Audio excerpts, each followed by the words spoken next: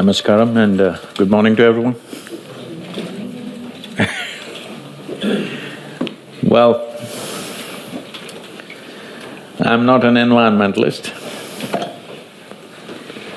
nor am I a scientist, and you can obviously see that I'm not a woman. So, I can speak about women's issues because I was embodied in a woman's body, so I have the right to speak. When it comes to environment, I never studied these things, but from a very early age, my engagement with rivers, forests and mountains of southern India was very deep, to an extent where when I was just 10, 11 years of age, I would just get lost in the jungles of the southern India. I lived off the jungles. For most of you, even if you go to a forest, you go and stay in a resort, you don't understand what I'm saying, living off a jungle, what it means. It needs a completely different kind of approach and understanding of what life is around you. So when for days on end, sometimes for weeks, when I got lost in the jungles, in my experience, it was never like that this is nature, okay, this is a tree, this is a river, this is an animal, this is an elephant, this is a tiger. No, when you live there by yourself without any protection, those are days when you don't have any communication, no phones, not even a torch. A torch was a big thing. I wouldn't have a torch. So when you live like this in the jungle, you experience this as an extension of yourself, a life larger than yourself. When I was 17 years of age, I floated down the Kaveri river, which unfortunate images of the river you see today, it's all sand. This wonderful river, which is the bread for two southern states in India, I floated down Kaveri river 163 kilometers, 13 days, on just 4 truck tubes and a few bamboos. I lived off the river. And why I'm saying about this is, unfortunately, this experience and this connect is missing in the world today. That is why we are doing what we are doing. We are doing everything wrong, simply because we have no clue what it is in terms of life. We only know it as an academic subject. In the last 25 years, I've been watching with great concern how this Kaveri river is depleting. Every year on year, it's going down. 2 states are literally waging war for water between them as to who should get more. Even right now, there's a Supreme Court thing going on. It's going on endlessly. But nobody wants to do the right thing about reviving the river. Everybody is talking about how much can I get and how much can you get. Particularly in the last 7 to 8 years, the depletion is so sharp. Well, there the statistics say it's 39% depletion in Kaveri, but in my experience it's nearly 60%, what it used to be. About 3.5 months in 2017, the Kaveri did not even touch the ocean, it just dried up. When we launched a painting competition in over 130,000 schools across India, you won't believe, lot of children painted river. River in their mind was just sand. They actually painted pictures of sand, not of water. That is how the future generation understands a river, that it is a large bank of sand, that parents are taking them there in the moonlight when it's cool and they play in the river, that's just sand, no water. So this is where we are driving it. I don't want to go into all the statistics in terms of what is the level of depletion across the country. It's phenomenal. On an average, all rivers in India have depleted 60%. From what I hear, all rivers across the world have depleted about 35%. For this, there are many reasons, but the fundamental reason is you and me have not been concerned enough about it.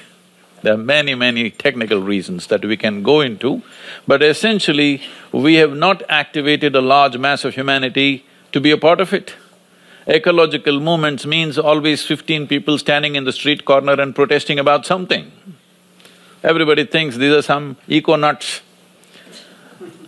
So this is why we went into this rally for rivers where we wanted the nation to be engaged in a big way. 162 million people participated and it's become a movement, and now lawmaking is happening, action on the ground is beginning to happen. This is not a full solution. Solution needs lot more effort and time and a sustained effort. It's not like we do something this year and forget about it, next year it's not going to work. What I see is right now, it's wonderful that tomorrow they're launching this a decade of action for water revival or river revival. If we do it now, I would say in 15 to 25 years, we can bring back the rivers of this world at least by 20% up. If we do it after 10 years or 15 years later, let's say we start 2030 and then start working, it will take 100 to 150 years to have the same impact. This I am not saying with any kind of statistics attached to it. I'm watching these things every day. I live in this world and I have a certain sense of attention to what's happening. If we don't act now, the recovery will take much longer. And in this, when water becomes scarce, the first person who suffers most is the woman, always, in the rural societies. On an average, they're saying in the world, a whole lot of women, nearly about 800 million women, take 6 hours just to gather water for their family. 6 hours. I want you to just imagine, 6 hours of your life goes into just getting water. And obviously, when you have to carry water, all the beautiful things that water does to you and me on a daily basis, that will not be possible. Barely drink and make sure your children are fed or something like this, beyond that it will not go. So water shortages always hit the women first and then the others. So right now we are still in that state in this world, it is hitting the women very badly. Men are still managing to drink arak when there is no water. You know, but that will go after some time, they will also suffer. Right now they think they have a solution in a bottle, but that solution will go after a while. So what is the solution for this? See, one thing is agriculture. In India, agriculture consumes 84% of the river water. In the rest of the world, it averages somewhere around 68 to 70% of the water is consumed by agriculture. In Europe, it's around 25%. In America, it's around 40%. Why this is so is there is a distinct difference between nations which are located from 0 to 33 degrees latitude and what is above. So generally, whatever I speak is within 33 degrees latitude because here the precipitation is of a certain kind. For example, in India, the precipitation or the rain is approximately 45 to 50 days in a year on an average across the nation. The water that comes down in these 45 days, we must have the ability to hold it in the land for 365 days. This is where the real problem is. In Europe, the average rainfall and snowfall put together is about 170 days of precipitation. And there is an advantage with snow, it stays there and slowly melts down, giving time for the earth to absorb the water. But when it comes to heavy monsoon showers, if you don't have the necessary vegetation to hold it, the moment it comes, it's a runoff. And the runoff causes enormous damage both to the soil and agriculture and the lives of the people. Every year during monsoons, hundreds of people die because surprise runoffs will happen, that what you did not expect, that much flood will come all of a sudden. So the fundamental thing that we're aiming at is, we need more vegetation. We don't have enough vegetation for the number of people that we have right now. Well, in all this, the elephant in the room is population. Nobody wants to talk about it. It's about you and me. That we are nice, but we're just too many, you know. The beginning of 20th century, we were just 1.4 billion people. Today, we are 7.35 billion people. So, once the human footprint on the planet increases, every other creature, who are all eco-friendly creatures, from a worm to an insect to a bird to an animal, every one of them are continuously working for the ecology and the well-being of the ecology on this planet. All of them are withdrawing. Nobody has calculated what is the insect population at the beginning of 20th century and what is the insect population now. Nobody has calculated. There is no way to calculate probably, but I think it's dropped down by 50% or more. I must tell you this, when I was many years ago, I stayed in the rainforests of southern India in the Western Ghats because I was fascinated by the tigers and I wanted to see tigers close up. So for about 23 days, I stayed in the jungle by myself. By day 4, my food got over, so I tried to live off the jungle. And by 7th, 8th day, I lost my jacket somewhere. And by about 10th or 12th day, I lost one half of my shirt. Don't ask me how it happened. But I had only half a shirt. But I didn't have the mind to get rid of it because that was a little bit of support in the night. So when I lived there, I had very close encounters with elephants, tigers, panthers, big buffaloes. But after I come out after a little more than 3 weeks, when I look back and see what is the biggest impact, it was the insects. Oh my God, what they're doing in the jungle is unbelievable. The coordinated work that they're doing, the orchestra that's going on in the rainforest in the night is so phenomenal, and they're saying and doing something that none of us can figure. What I noticed is, in the Western Ghats, exactly at 2:15 in the early morning, one set of insects will stop their concert and another will just start. Repeatedly, every day I saw exactly at 2:15 in the morning, they're doing something that we haven't even figured what.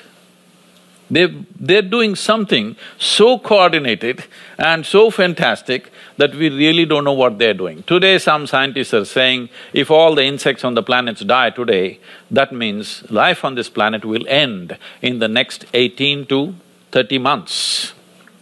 If all the worms die, all life on this planet will die in the next 3 to 6 months. If all of us disappear, planet will flourish. So we must understand our misunderstanding about our self-significance. It's very important because we have come to a place where our population is of that size that unless we are a sensible population, there is no way. Simply, we are heading in a direction that there is no way. So one of the immediate corrective steps that we can do is increase the vegetation, particularly in the tropical climates. Without increasing the vegetation, there is no way we can hold water in the soil. Agriculture has become an aggressive process.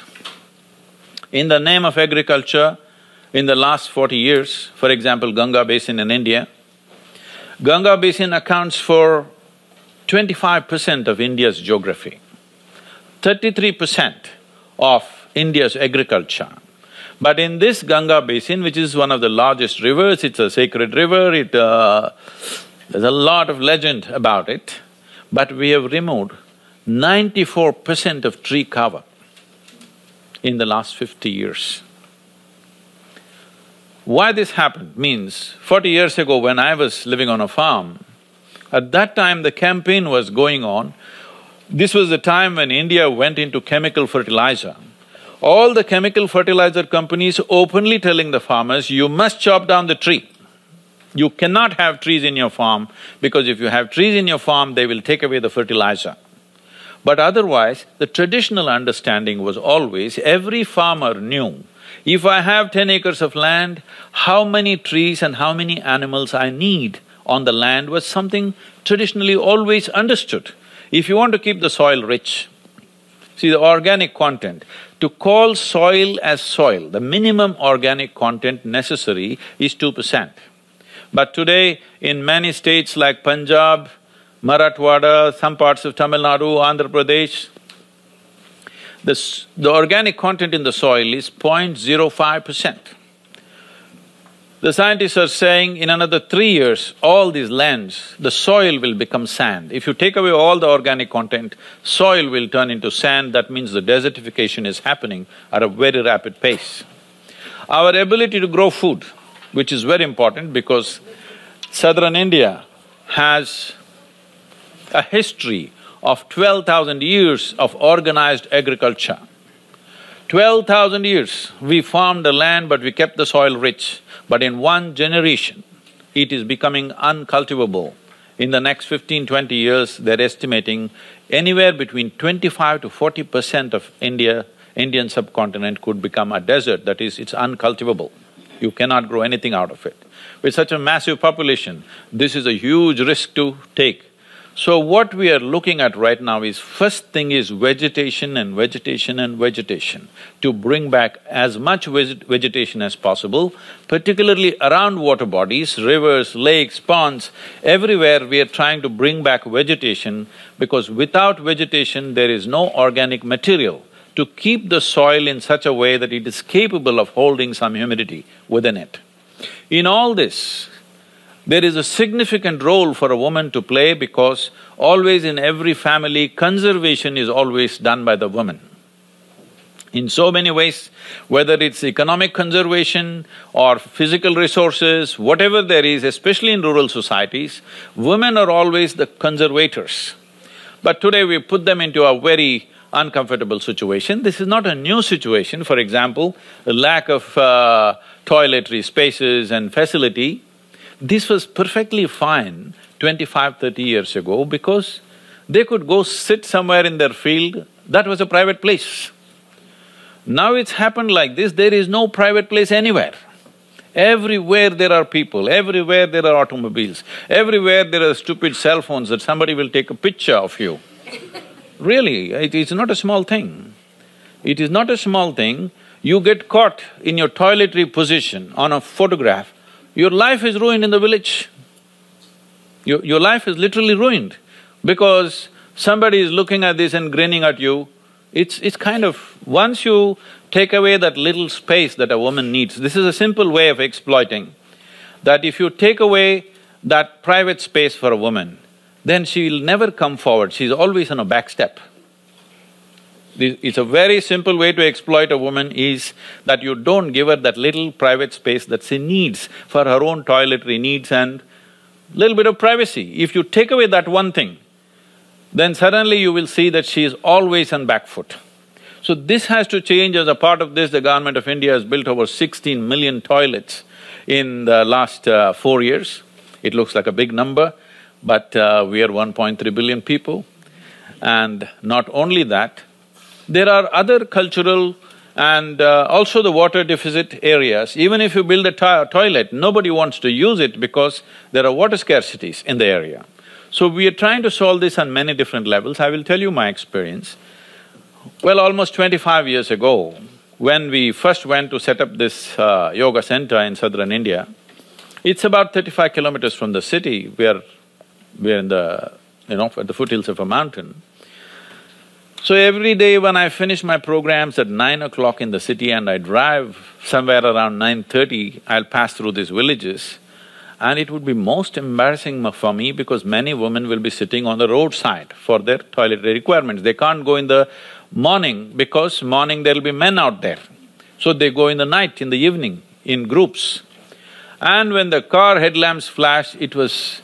they would just put their heads down and I would feel so terrible. I would wait in the city for 2 hours before I drive so that I'll drive there around 11:30, by then everybody's gone. Then we decided, let's build a toilet. So these 2–3 villages that I have to pass, I said, we must build toilets here for the women. So I went visiting them and these are small homes that the government of… the state government had built for them. For them it was overwhelming to have me in their homes, but when I walked in, I was just looking around. Then I found a toilet in their house. And I said, but there is a toilet. But then they said, Sadhguru, how to do it inside? Forever, for ages, toilet means it happens in the fields. How to do the toiletries inside the house, they feel it's a kind of a sacrilege. That is when I understood, so if you provide a private toilet, they won't use, they need a public toilet which is functional and clean, which is a challenge. Because most of the men are not potty trained. Yes, once they use it, nobody can use it. You know this. So, this process is going on right now to bring awareness how to use a public toilet so that the next person who comes doesn't feel like not coming here and going sitting on the street somewhere. How to make it that way, and also the water is a big challenge because somebody gives a small piece, donates a small piece of land, we go and build toilets there and we beg for water from somebody and put one little pipeline. But in summer months, that guy cuts it off because he wants water for his fields. So this goes on like this. So there are solutions for this, we have come up with various solutions, but the important thing is execution. It is such a massive level of execution. Governments are doing what they can do, they're providing subsidies and stuff, but still without the involvement of the community and the responsible way of handling it, there is no solution. You can build toilets, somebody is tying goats inside the toilet. Somebody is using it for some other storage purposes, so all kinds of things. So this needs a national movement. This is what has been unleashed now in the name of Swachh Bharat, that a national movement. So the Rally for Rivers is very significant in this direction because one thing is, right now in Maharashtra, this is beginning to happen now, it's on the ground, the detailed project report is ready and we are planting, what is 15 crore trees now, what is that? 150 million trees in the coming year. On the river banks, we've taken up 2 tributaries. One reason why we are taking tributaries, not the main rivers, is people have forgotten that rivers exist only because of tributaries. For example, Kaveri, this river, had over 72 tributaries about 40 years ago. Today, 37 of them have completely vanished. We're looking at the main river and wondering why the water is not flowing. Because still we have this fancy idea that rivers come from heaven and land in somebody's hair and drips down onto the ground, all these kind of things. People have not understood the mechanics of how a river is made. So this is one thing on the ground we are trying to bring into our understanding. First of all, to bring the focus to the tributaries. We have identified 110 tributaries across the country. We want to make sure every school child knows at least the names of the tributaries in their state, because these are feeders. Without these feeders, there's no real river.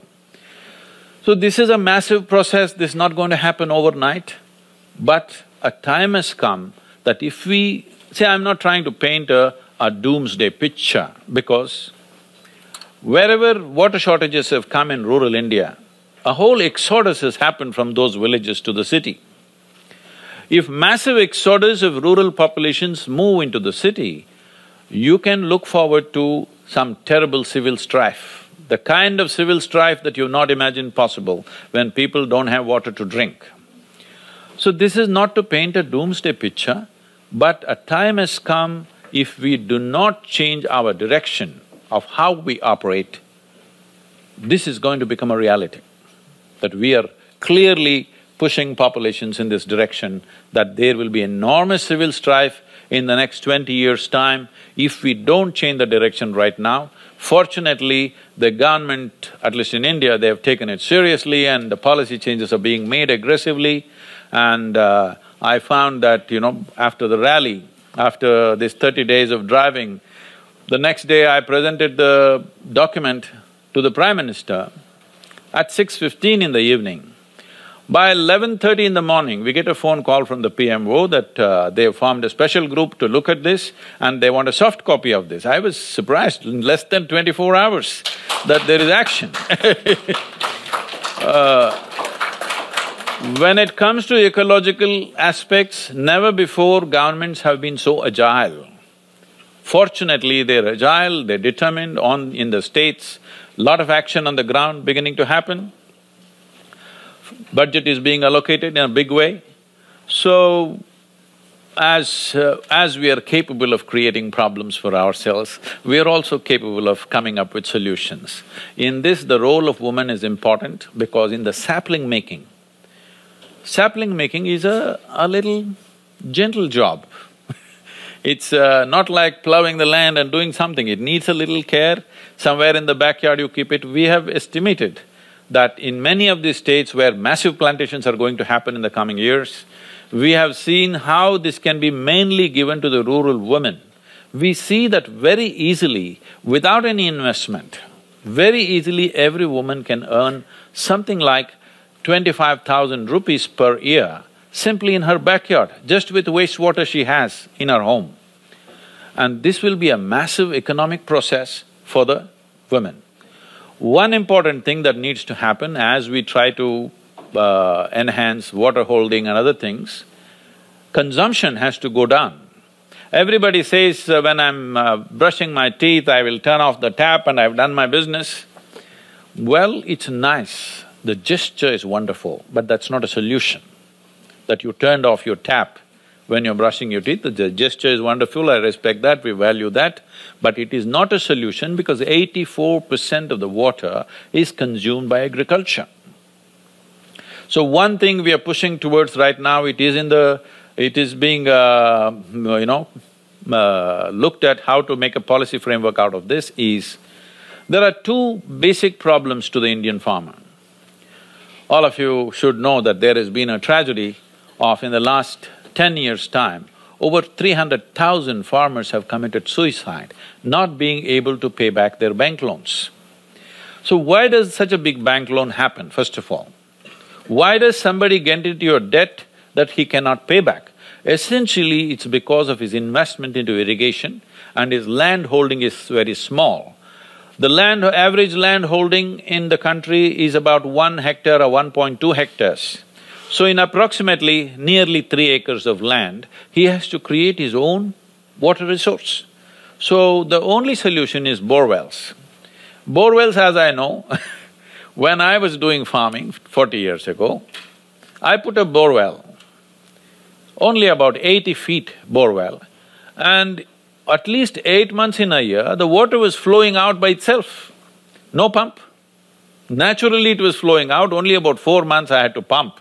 Rest of the time, water would just flow out and I would just use it as it is.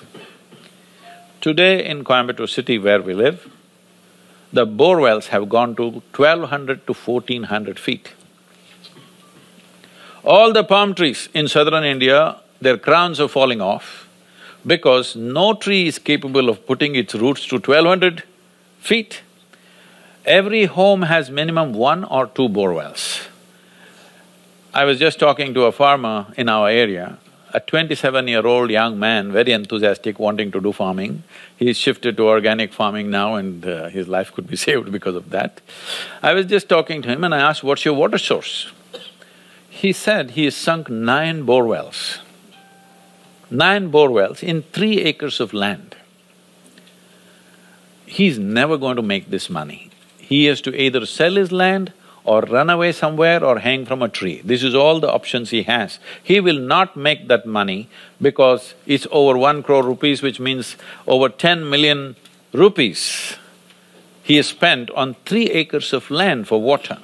So one big push we are doing right now in the country is to aggregate irrigation with micro-irrigation.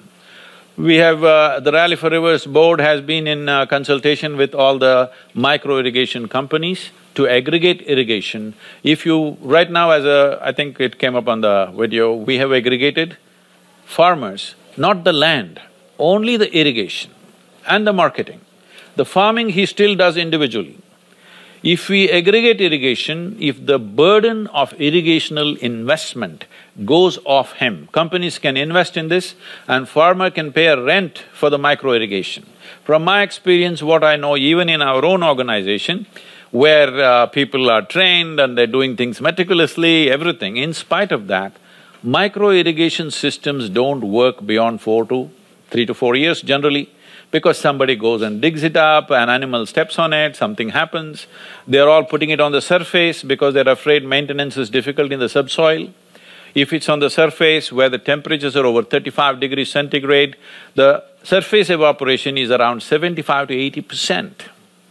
75 to 80% of the water is evaporating. What irrigation are we doing? Unless you do it subsoil, it doesn't work. Subsoil means it needs some expertise to manage this.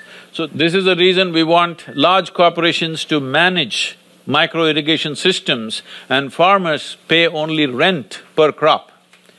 And we want this entire FPO or farmers producers organizations to flow not out of government policy, but out of financial institutions. That right now they're giving loans to individual farmers. The simple thing, I don't know if you people, anybody here can influence this, the simple logic, and we are operating like this in this box for a long time. Individual farmers get loan, but if farmers organize an FPO, they won't get a loan because there is no hypothecation of land. Only if land is secured. Believe me, even on paper, if you have secured the land, you're never going to go and get his land in the village. No bank official dares to go and get a farmer's land forcefully. It's never going to happen. It's just a fool's paradise. Instead of that, if we fund an FPO, let's say 10,000 farmers come together, and now there is a commitment, and now there is a certain responsibility, and farmer is one guy who's not going to close his business and go away. If you finance a small company, if they run into loss, they will close it down and go away. A farmer will never close it down and go away, only thing is you may have to defer the payment from this year to next year when there is a bad agricultural year. But the question of financial security for the company or the bank which invests in this is never there, but unfortunately the international banking policy says, unless it's a secured loan, this is the level of interest, 18%. This has to change. We are trying to bring this policy change in the country, because without aggregating irrigation, without taking the debt burden of irrigation from the farmer, there is really no way out, because the holdings are so small that it is simply not practical to irrigate them. And the market, again, he's a small farmer, he doesn't have cold storage, he doesn't have market access. This farmers producers organization that we started 4 years ago, we have done nothing on the ground. This is, I'm telling you, on the ground we have done nothing. I've just put 3 young boys on the phone. Morning to evening they are on the phone continuously, negotiating and renegotiating. You won't believe, the farmer's income has gone up over 100% without doing any work, just by negotiating. Just to tell you what happens is, this is a coconut, arecanut growing area. The merchants come, he goes to a big farmer who's got a big heap. He offers last year, we have settled this from the last year, 56 rupees per kilogram. He goes to a medium farmer who has a medium-sized heap, 35 rupees. He goes to a small farmer, 26 rupees. On the same day, the same produce in the same area, the small farmer gets 26 rupees, the big farmer gets 56 rupees. We have made sure in the last 2 years everybody gets 56 rupees simply because we have aggregated the marketing. And this has made a huge difference. So these kind of interventions must happen, means there must be aggregation of irrigation and aggregation of marketplace. In this, women have a significant role. Once they are handling the marketing process, one thing that will happen to India is, if we aggregate India's irrigation in micro-irrigation system, right now every day the farmer is going to his land, not necessarily because there is some agricultural activity. One thing is to just switch on the pump. Another thing is to just establish that this is his land. Though it's been his land forever, still every day he has to go and establish, this is my land. If large companies take over irrigation, if the farmer doesn't have to go and switch on the pump on a daily basis, he has to go to his farmland for active agriculture, I'm talking. He has to go to his land only 60 to 65 days in a year. That means we will be releasing the hands of nearly 500 million people for 300 days. The amount of allied and alternate and value addition industry and craft and other things that can come up in this is tremendous. That if we know how to harness this, there's a tremendous revolution waiting there. In this, the role of the woman is very important because the man is always going out to do what is considered to be hard work, which is not every day's work, but he has to go there because in case there is a fight, he is the one who is there. The woman is the one who is taking care of all these things. Somebody comes, she says, what's the price and this and that. If this gets into her hand, once there is more economy in the hands of the woman, I'm sure sanitation will be one of the prime issues in her mind. It's not like the last issue. Right now it looks like it's the last thing on people's minds. That would be the first thing on her mind, and naturally this would get handled. Whatever subsidies and other government assistance that is there for sanitation would definitely get to the ground. We have seen this happening in villages. Initially we went and approached panchayats and the ruling bodies, but now we just go and meet the women to put our toilets in the place, but the maintenance is given to women. We are giving some small salaries for them, just a small, very small salary for them to see that it's kept clean. And in those villages, it's working wonderfully well because it's self-significant to them. It's important for their survival that there are toilets and there are sanitary spaces for them. So this water as a source, water is not a commodity, water is life-making material for all of us. You know, you shake yourself and see, you're just a body of water, 72% you're water. So if we don't protect the water bodies, this water body won't survive. This is staring in our face. People who are living in North America may not think it is such a dire thing, but believe me, in Asia and Africa, it is very huge issue, and we are rapidly moving to a place where turning around will be very difficult. It's appropriate that at this moment the United Nations has taken this step of a 10-year action plan, and which is most vital. It's important that we make this into a success because this is the survival of this generation. And also, as I said, in the beginning of 20th century, we were 1.4 billion, now we are 7.3 billion. United Nations has made a projection, by 2050 we'll be 9.6 billion. I want you to think, when it's 9.6, do you want to be here? It doesn't matter, you may grow enough food, you may build enough toilets, but do you want to be here in that crowd? So this is something we must understand. This is happening not necessarily because of excessive reproduction, it is because lifespans are getting better, which is a wonderful thing that human beings are getting to live a full lifespan. But when we take death into our hands, we should take birth into our hands also. I'm not talking any philosophy, simple arithmetic. When we take death into our hands, we have to take birth into our hands. So, instead of making predictions that by 2050, this is the kind of disaster we will be, I would appreciate if all of us have a plan that by 2050 we'll be 4.5 billion people. Oh, then you can live whichever way you want and it'll be fine on this planet. Thank you very much. If you have questions.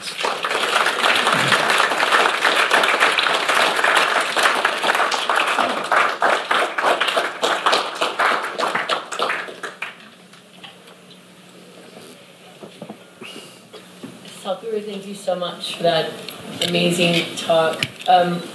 What do you recommend that we can do to help you from New York with this cause? Say, to put this on the ground, one thing that's needed is a very committed participation on the ground. Fortunately, we have managed that like never before. I just gave a call to the youth in India that this is the situation. Now it's our choice. Either we are a vain generation, we just complain and we died, or we did what we have to do. So if you want to do something, you don't have to give up your life, give 3 years of life to me. Only qualification is, you should drop one thought in your mind, what about me? 3 years you live without this question, what about me? We'll solve this problem. So today, hundreds of young people, men and women, they've dropped their jobs, some of them they've dropped their final year education and they're here for 3 years and they're coming. We're taking 40 at a time and training them and putting them on the ground. Every month 40 people are going on the ground. Highly qualified people, holding good jobs, they've given up their jobs and they've come. 3 years I told them I'll give them food and clothing, that's about it. So that commitment we are seeing in the youth, but it also needs a huge financial backing. Whether the governments, both state and center, will be able to take care of everything or not is a big question. One important thing for a moment like this is, it must get quickly on the ground and people should see the result very quickly. If you don't show them any result in the next 1 or 2 years, people will lose their interest. They'll go and do something else, okay? So, to make that result happen as quickly as possible, one thing is a fund. We need a big fund so that wherever there is slowdown of government, we must be able to infuse that fund. A group of responsible people, if they own this fund and disperse this fund according to the needs of the projects on the ground, governments have allotted money, but the government procedures everywhere and particularly in India takes time. Now the monsoons come end of May, I want to plant then, but the government sanction comes in October. This is the usual case. Whatever we have done our work, all these 36 years, has all happened out of our own funding. That's what is effective. Wherever we waited for outside fund, what has to happen today will happen tomorrow and it's no good. It's simply no good. If it doesn't happen in a timely fashion, because nature is not going to wait for your bureaucracy. This day it rains, this day we must be ready, otherwise it won't work. This day there is a summer vacation for the schools, this is the time we can plant. You tell me to plant in September, how do I plant? There are no children, there are no students. How do I plant millions of trees if there are no children, no students, no young people available? So all these things are there. So if there is a fund managed by a responsible group of people, we can do incredible things on the ground because right now we are trying to establish large manifestations. Right now we have taken up 2 rivers in Maharashtra and also in Karnataka it's coming up now, where we will transport regular agriculture around the river basins to tree-based agriculture. By moving into tree-based agriculture, we've already proven in small models that we have done in Tamil Nadu, farmers' income can go up anywhere between 3 to 8 times in 6 to 7 years' time. That farming can be made into a lucrative process. We've been doing some kind of a simple survey, and in Tamil Nadu, when I asked all the farm leaders, you saw some of them sitting there, how many of you want your children to go into farming? Less than 1%. Right now, India has a latitudinal spread, that is, from Kanyakumari to the foothills of Himalayas, there is weather and soil conditions where just about anything you can grow on this planet, you can grow in the Indian subcontinent. And we are the only nation with a population which has an intrinsic knowledge about how to make this magic of transforming mud into food, which is nearly 60% of the population. In United States, such a population is less than 2%. In India, we have 60% of the population who have this intrinsic knowledge, we have the land, we have the weather. Only thing is, if you let this 15 years pass by, then you will see that knowledge will go away because today there is compulsory education in India. If you go and work with your father in the farm, it's called child labor and he gets arrested, the father. Yes, unfortunately. So all the crafts we have killed, all handicrafts we have killed because if you sit with your father or mother and weave a basket, this is child labor, somebody will come and arrest you. Now if you go to your farm, somebody will arrest you. So no children are going to the farm, everybody is going to the school, learning algebra. I don't know for what. So we are going to lose this intrinsic knowledge that we have, because over 12,000 years of organized farming, there's an intrinsic knowledge. He may not know any agricultural sciences, but he just knows how to grow a crop. Believe me, many of you who are very well educated, you may be MBAs in many things, just grow one crop, I'll give you fertile land. Believe me, you can't do it. It's so complex and it's so timely, it so meticulously needs to be done, otherwise it won't happen. He looks illiterate. Just because of his looks, we're thinking it's some incompetent job. No, food is the most important thing in our lives. We might have forgotten because we've had our breakfast. So this capability is going to go away, so we are trying to make some policy changes. So we are trying to manifest large-scale manifestations where shifting to tree-based agriculture, how it is one of the most lucrative activities you can do in the world. We have proved this in Tamil Nadu. The Vietnamese farmers have proved this, that their incomes from paddy cultivation to fruit cultivation, their incomes have gone up 20 times, okay? 2,000% increase in income. And just to give you an example, there's a woman farmer with only 1.2 hectares of land, very close to our center, and this is part of the FPO or the Farmers Produce Organization. Her name is Nalini, she'll be very happy I mentioned her name. She said, "Sadhguru, you must talk about me." So this Nalini has only 1.2 hectares of land. She was earning 30,000 rupees per year and struggling, wanting to sell the land to educate her son. Now she shifted to organic farming under our care. We have not given her any money, we have not given an investment, just advice and little market facilitation. Today she is earning 5.6 lakhs per year, okay, from 30,000.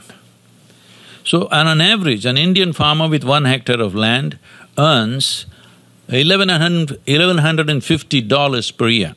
She's earning $9,000 per year because she shifted to organic way of farming. This is the difference it can make. But right now the big problem with organic farming is, I do organic farming in my little piece of land, but you are there next door, you spray all the strong pesticide, all your insects are on me. So tomorrow I'll spray something stronger than yours so that they go back to yours.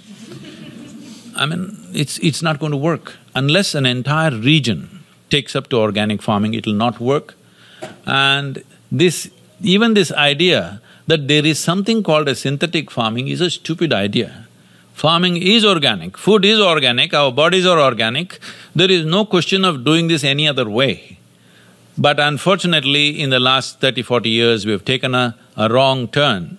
But it's time to fix this. For this to be fixed, support is needed. We are trying to see how to manifest large-scale models where, let's say, 25,000–50,000 farmers aggregate their irrigation process, where the debt burden is taken away from them, and we establish marketing agencies, commercially competent marketing agencies, not a illiterate farmer trying to go and trade his products. So if these two things are established in large models and we show the success of it, economic success of it, only then this will happen. Any amount of preaching on ecology is not going to bring results, we have to show economic success. So right now we're in the process of establishing that. With government help, as I said, government help comes but not always timely, there's a whole lot of process. If there's a responsible body which wants to take up one module like this, 25,000 farmers or let's say 50,000 or 100,000 hectares of land and convert it into organized irrigation and marketing process, that this is a huge economic success for the farmer, only then their children will go into farming. Once you show economic success, then there is no stopping that everybody will want to do that. Somebody has to facilitate it, that's all. So we want to set up these kind of modules in 2 or 3 different parts of the country where there'll be substantial exposure to everybody else. If that can be done, it'll be fantastic for New Yorkers. Sadhguru, thank you. Thank you very much for being here today and for giving us such leadership in a time when action is needed and when we're in such dire need of that kind of awareness. as consumers, as human beings, science has done a very good job of quantifying the kind of water impact that we have and the choices that we make when it comes from the things that we drink and eat, the packaging that they're put in, and also how those things are delivered to us. My question, in a world where temptation is increasing, where the things that we love the most, like chocolate and olive oil and denim jeans and cheeseburgers and everything else that requires so much more water than anything else, what advice can you give to the people in cities that are usually detached from nature and a lot of the consequences of our decisions? See, denim jeans is not a problem if you wore it down, but you're buying it worn down. That's a serious problem. If you wore down your pants, that means you're living in one pair of pants and it's wearing down, that's a good thing. But now you're buying it already worn down, but that's a different matter. So, see, there are two ways to approach this. One thing is we try to contain human aspirations. I see in California there's a big effort in this direction. In everybody's house in the front there is a Tesla parked, of course. So they drive the Tesla to the office, but then when they want to go out in the evening, they got a big SUV, it's a 6-liter engine, all right? So, containing human aspiration is always a difficult thing. It's much simpler to contain human population. It's a much more sensible way to do it, because this whole idea that every other life is here to serve us, this must go out of our head. If you spend sufficient amount of time, if you just spend enough time with the ants, you will see they have a life of their own completely. Their traffic is better managed than ours. Hello?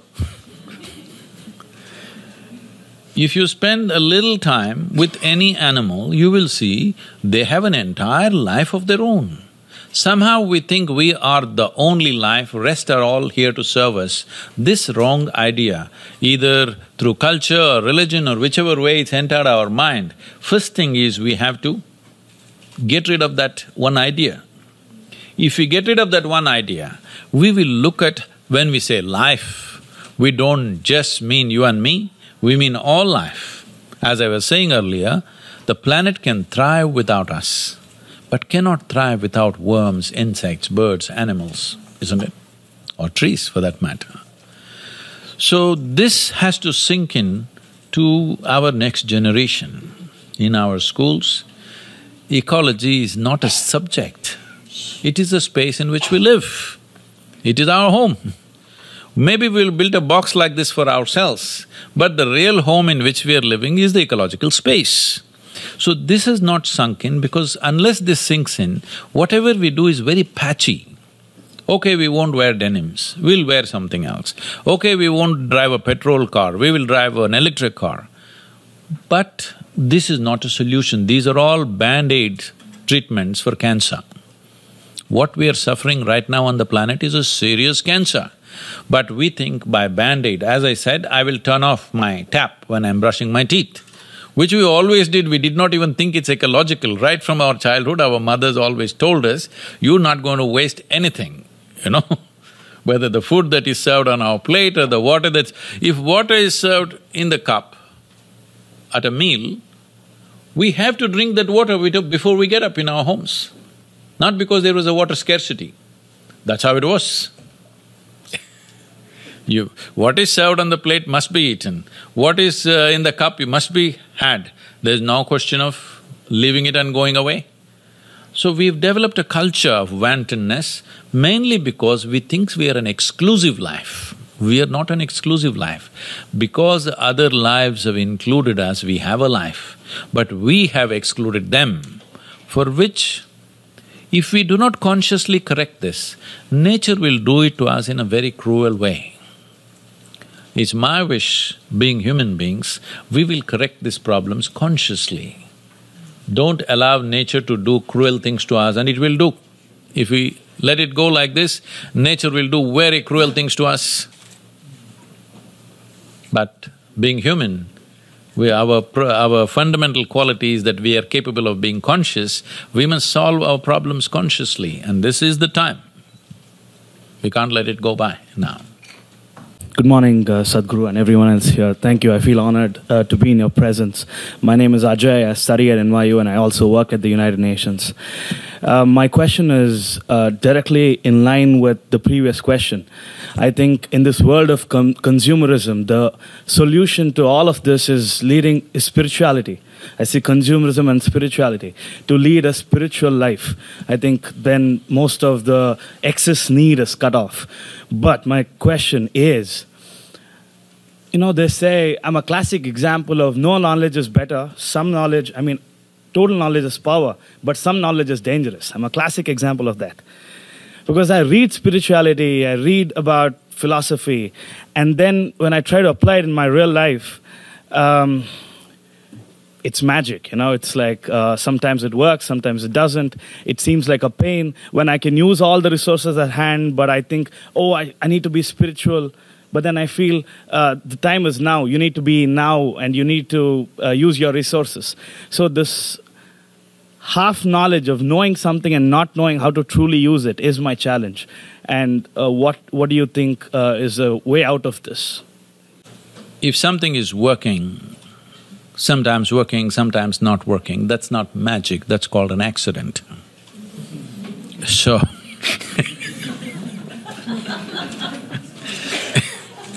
magic means something happened in a miraculous way, where it is not even expected to happen.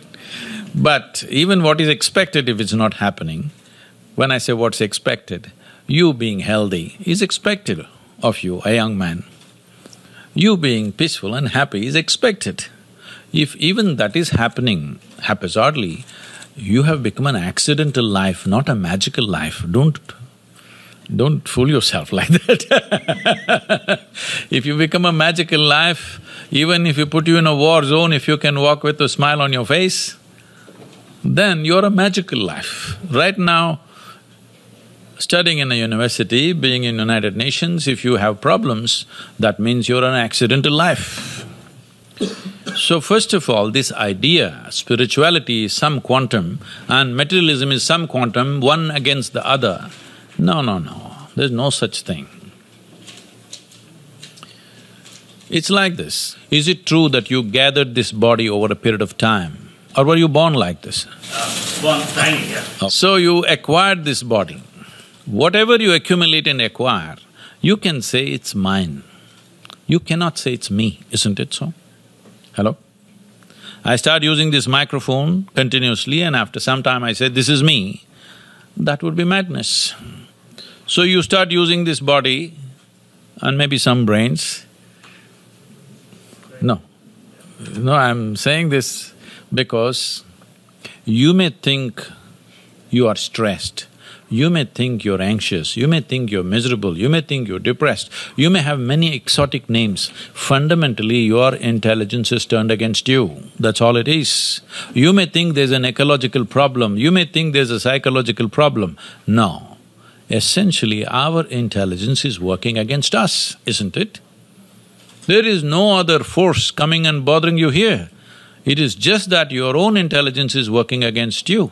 Don't give it exotic names, just know. It's like this, if you don't understand this, take your right hand and punch yourself in the nose.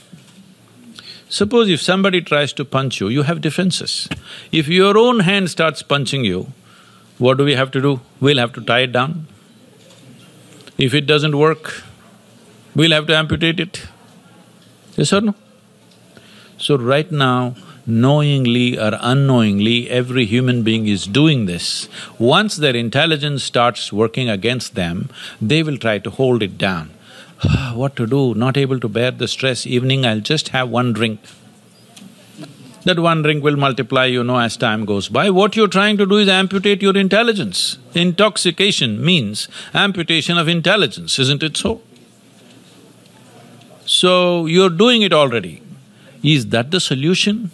No. If your intelligence worked for you, well, then you would be a magical life, not an accidental life. So, For all these ecological situations or whatever you think is… leave this word spiritual, it's the most corrupted word, just leave it. All that you have to look at it is, your body and your mind should work for you. If your mind took instructions from you, would you choose to keep yourself blissful or miserable? Make a choice, huh? Blissful or miserable? Blissful, that's all. Right now your intelligence is not working for you, it's working against you, your own thoughts and emotions working against you. I don't have to do anything to you, you know how to freak yourself. My name is Dimple, I'm from Bangalore, but I'm studying in Columbia University now. I know you touched upon this, but I'm curious to know what the impact of genetically modified plants are for the earth, and also what could be the impact of the movement of vegetarianism. The question is just this, if you have any machine, you must know what kind of fuel it is designed for. There's a whole science, you can look at this is not the time for me because we just have a few minutes. But if you look at the nature of how this mechanism is built, your mechanism, the system, particularly the alimentary canal, which is the digestive process, is much similar to a herbivore than a carnivore. You don't have the instinct and the system of a carnivore. But for survival, we can just eat just about anything and survive, that's always there. Once survival is taken care of, then choice comes, isn't it? Right now, we have come to a place in a society like this where there is choice as to what you can consume. So now I would say, don't listen to anybody, don't listen to your doctor, your nutritionist, especially not me, okay? Just experiment. 1 week just go on meat diet, see how it feels. 1 week just go on fruit diet, how it feels. 1 week just go on vegetarian diet, cooked, uncooked, like this. One week you go, and 1 week mix up a few things and eat and see how it goes. What keeps you most alert and agile? What naturally reduces the sleep quota? That is the best food. Sleep quota means just this, your body is going into a certain state of inertia. Most people are sleeping 8 to 10 hours a day, which means they're sleeping off 1/3 of their life. What's the point? They can as well die at 50. 1/3 of their life is gone in sleeping, and people are saying, oh, there's a whole movement in America, I'm saying, you must sleep, you must sleep. I think they're sleeping too much. On an average, for 25 years, I slept only 2.5 hours. These days, I'm getting little lazy, sleeping 3.5 to 4.5 hours. Because this is not about depriving yourself of sleep. If your body is in a certain state of agility and aliveness, sleep will naturally go down. Death will come, you don't have to practice it every day, 8 hours a day. It'll anyway come. The importance of the food that you eat is, it must energize you and keep you alive and active. The moment you eat, you feel like this, obviously you're putting wrong fuel. You understand? You buy a petrol car and pump diesel into it, it may still run around in New York City, but it splutters around. Same is happening to most human beings, they're spluttering around in their life. The important thing that you have here is time, isn't it? What you call as life is just a certain amount of time and energy. You can't do anything about time, it's just rolling away for all of us. Whether you do something, you don't do something, you're awake or you're asleep, time is going away anyway. The only thing you can manage is your energy. Now you eat that kind of food which will keep you in higher states of energy so that your life is maximized, otherwise it'll go waste. Thank you very much.